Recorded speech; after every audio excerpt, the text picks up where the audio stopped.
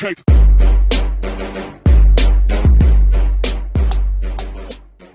Hey guys, before doing anything, what I want you to do is go to my channel, press subscribe. If you're already a subscriber, then you can also do this. Just press on this bell right here, click send all notifications for this channel, check that off, and press save. So now you know whenever I make a video, you'll get the notification. Yo, what is going on guys? Previce here. Thanks for watching this tutorial. So I'm going to be teaching you how to make a 2D game. So this is going to be the very first part of this series.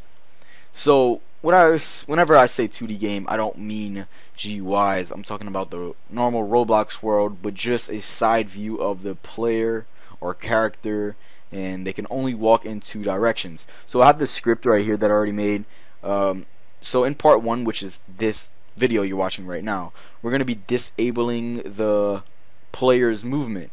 So we're going to disable the W and S key. Now whenever I say disable, we're not going to be disabling it like from Roblox, like from this whole game. It's just disabling the movement of whenever you press W and S.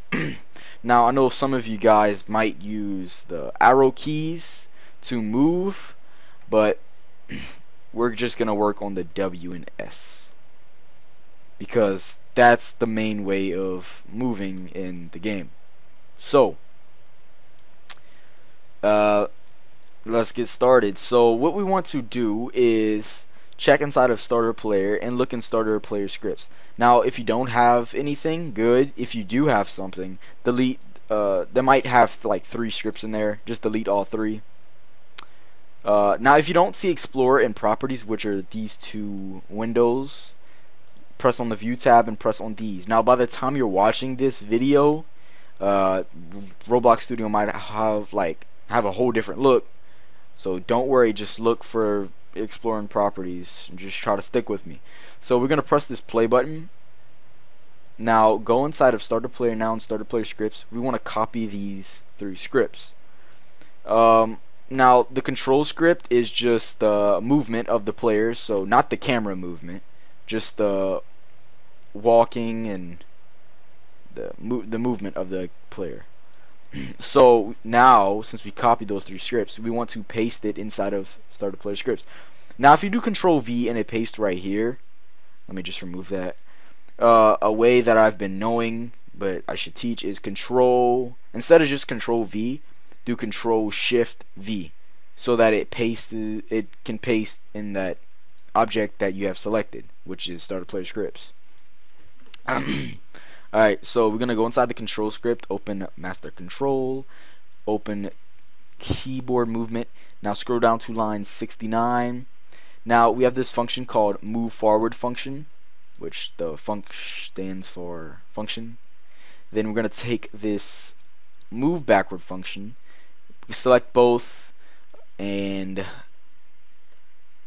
take that out because we want to disable those movements.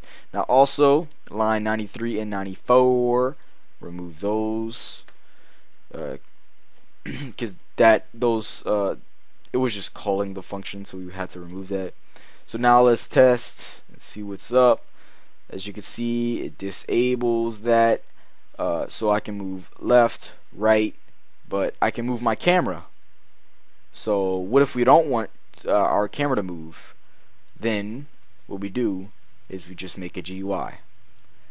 So in starter GUI, right click, insert object, screen GUI, right click on screen GUI, insert object, text button.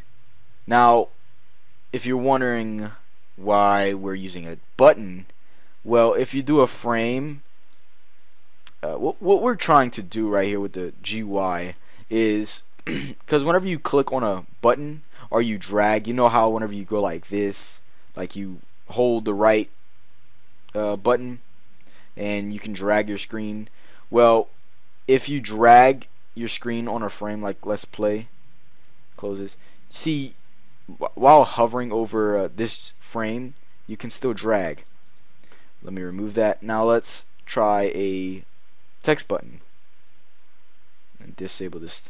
As you can see, you can't do it. You can't drag your screen because the button blocks you from doing it. So that's why we use the text button. Now we're going to make the transparency 1 with the background transparency. Change the text to nothing.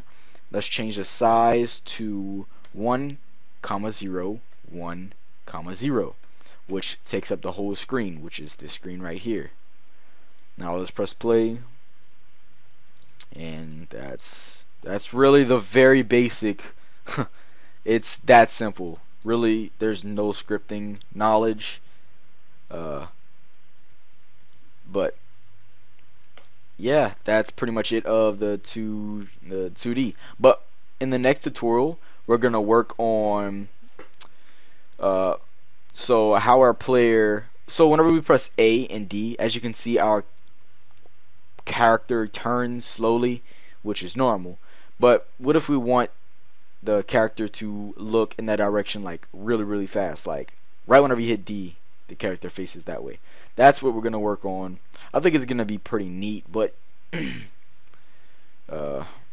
I would say if you like the movement like this, what I would do is probably watch that tutorial just in case I add something else that you will need, because I'm not too sure what I'm going to be adding in that tutorial. I know for sure I'm going to be adding the movement. But yeah, that's pretty much it. So I hope you guys enjoyed. Please like and subscribe.